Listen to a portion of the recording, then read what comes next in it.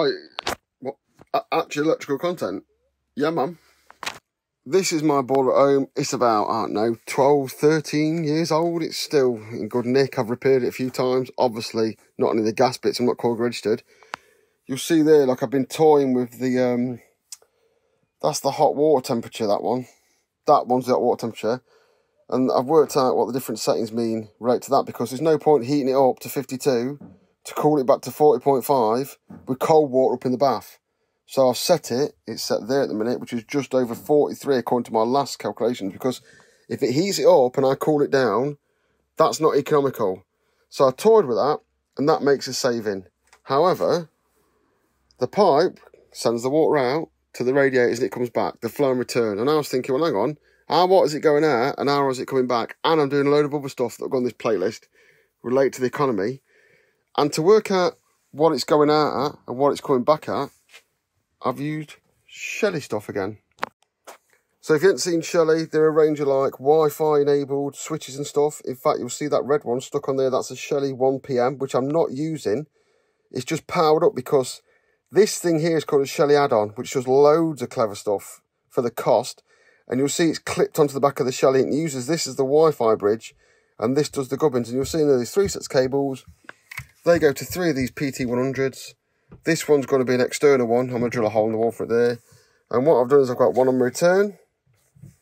And I've got one on my flow. So I'm going to put it all in and I'll put a screenshot up, because what I'm going to do is, when my boiler's back up and running again, obviously it's summer now, which is why I'm doing the upgrades, I'll be able to see what temperature it's going out as flow and what it's coming back as return. I don't know what those are supposed to be yet, but I'm just pretty keen to balance my radiators properly so that, one, the boiler's not having to heat the water up too much when it comes back, or I think you might want to take all the heat out of it. I don't know which is more economical, but I'm going to find out. This is just the first stage. At the minute, my boiler just heats the entire house. The flow goes out, it goes into there, goes to the front of the house and the back of the house, off a T, which I can adjust the flows on, and then it comes back. So I haven't got upstairs and downstairs separate as I would like.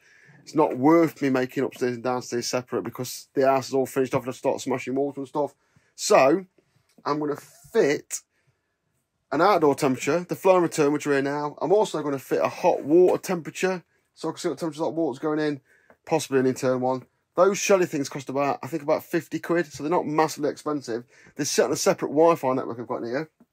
And when you've got the data, you can do stuff. So I'm going to gather the data and do the stuff.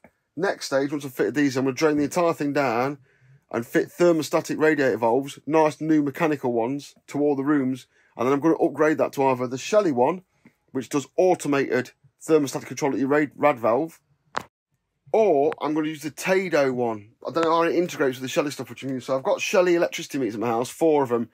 My fuse board, my battery, my future solar, and my incomer. So I'm gathering all that data. The thing about Shelly's is, if they go bankrupt, this all works locally. It all just sits on my local network. I don't have to go via a web browser for it, but I can. But it all just sits there, and it'll work with Home Assistant and all that. So I could say, well, if it's freezing outside, turn the boiler on. If it's warm outside and there's a request for the heating, don't turn it on. I'm not sure if I want to keep the water at a constant temperature going round, i.e. throw it round quick so it doesn't lose a lot of temperature, or whether I want it coming back virtually cold and heat it up again. I'm going to look into that. But there's a lot going off because a new boiler is a couple of grand, maybe more than that. I don't know, maybe it's 3 or 4 grand, but 50 quid and a bit of playing around, balancing my radiators properly, which no one ever does, I might be able to save myself a decent amount of money. So you see up there now, like I've logged into this Shelly and it's giving me what I've called external temperature, boiler flow and boiler return. And then you'll see at the top there's a little on off button. You can use that as a momentary click on, click off, all different combos button. So you could actually use that to turn the boiler on off if you really wanted to. I'm not going to yet. I'm going to carry on using the Hive I've got, even though it was an upgrade from what I had, but they are a bit shit apparently. But yeah, I'm going to use that in conjunction with some code in Home Assistant or something like that. And then you've got these graphs that I'll put up next. So you can see what's been going off. And you get all the historic data because it holds it all in that little box, believe it or not, for 50 quid. Have a look at the Shelly site. I'm not sponsored by or anything, but they're really good. They sell some really novel products. Seen quite a few other electricians using them as well that I respect. Not only the bell ends, but the ones I respect are using them. So yeah, the good bits of kit. Bear in mind, could slow your Wi-Fi down a bit if you start putting 50 of them in. Generally avoid Wi-Fi enabled home automation stuff because it will slow your network down. However, in here, I've got 4 APs and 5 different wireless networks. So sort of a bit sport and that, but if you start jamming them onto your Virgin box, it's going to fucking not let you play Call of Duty. The questions are rolling already, so I'll answer them while I'm here, yeah? The sensor types are PT100, so they're not the most accurate, you know what I mean? But it's a fucking central heating board in my house. I'm not making hot water for NASA. The PT100s, I ordered the Shelly PM1, which I think is the little nodule that's on there that that add-on goes to. That add-on will do fucking all sorts of stuff, but the add-on will run 5, although I only like to use 3 PT100s, which I got with it. I think the whole lot cost me 50 quid. Like I say, I'm not using it to control my boiler just yet. I've just got it, data gathering, sat there doing its thing.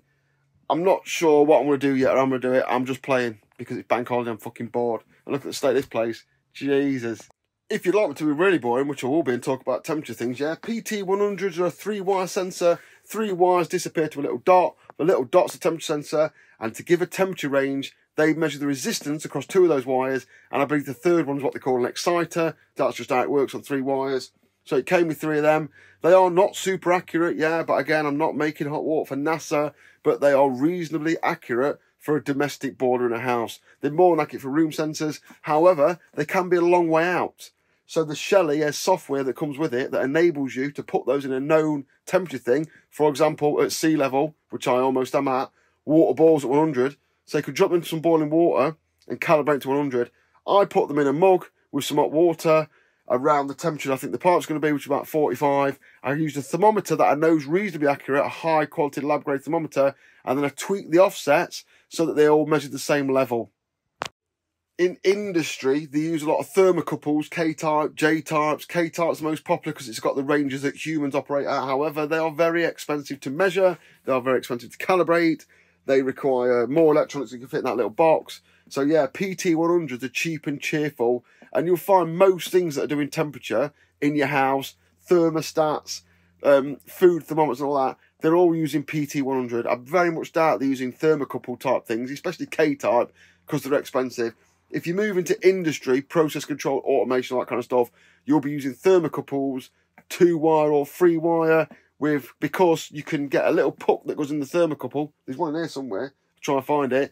And you can measure the temperature at source, convert it over a 428 milliamp loop, and send it for miles. But for what I'm doing in a normal cars, PT100 is fine. If anyone's got any great new other ways of measuring temperature, let me know, and I'll put my postcard. Bit of general electrical content. Back on the boiler now. The boiler's been on because it's been cold. It's raining today, so I've got a little bit of data.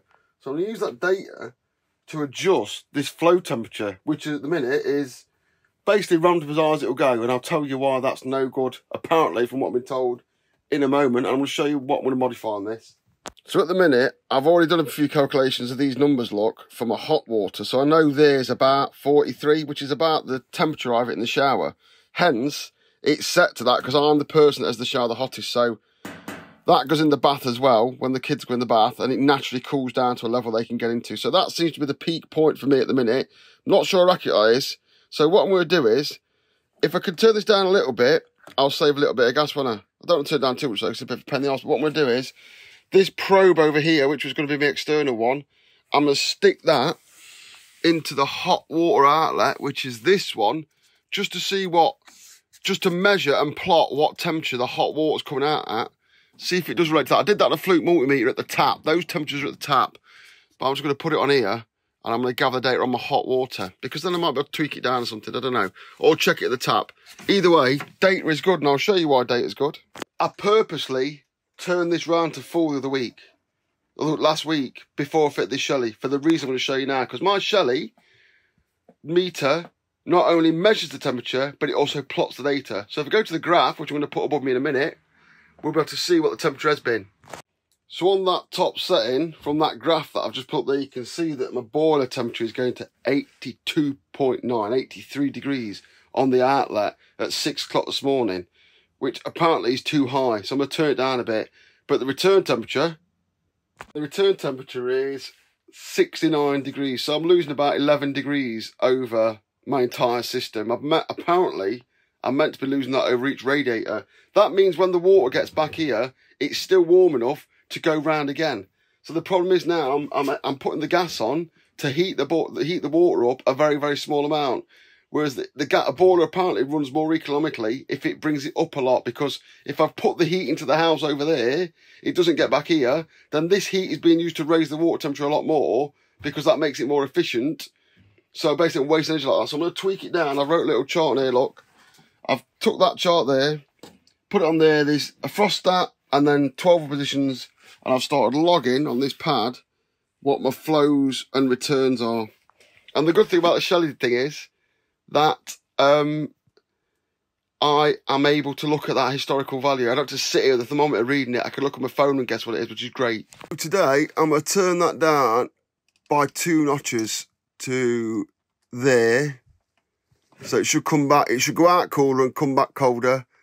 And I'm going to put this external temperature sensor, I'm going to drag that and I'm going to stick it into this hot water pipe and get the actual hot water reading that's leaving my boiler.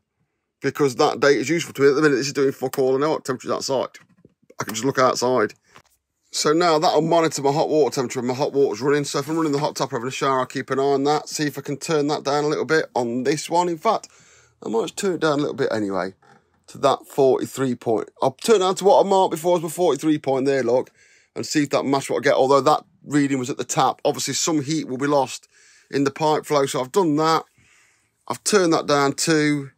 I've made a note of it, and we'll see what happens.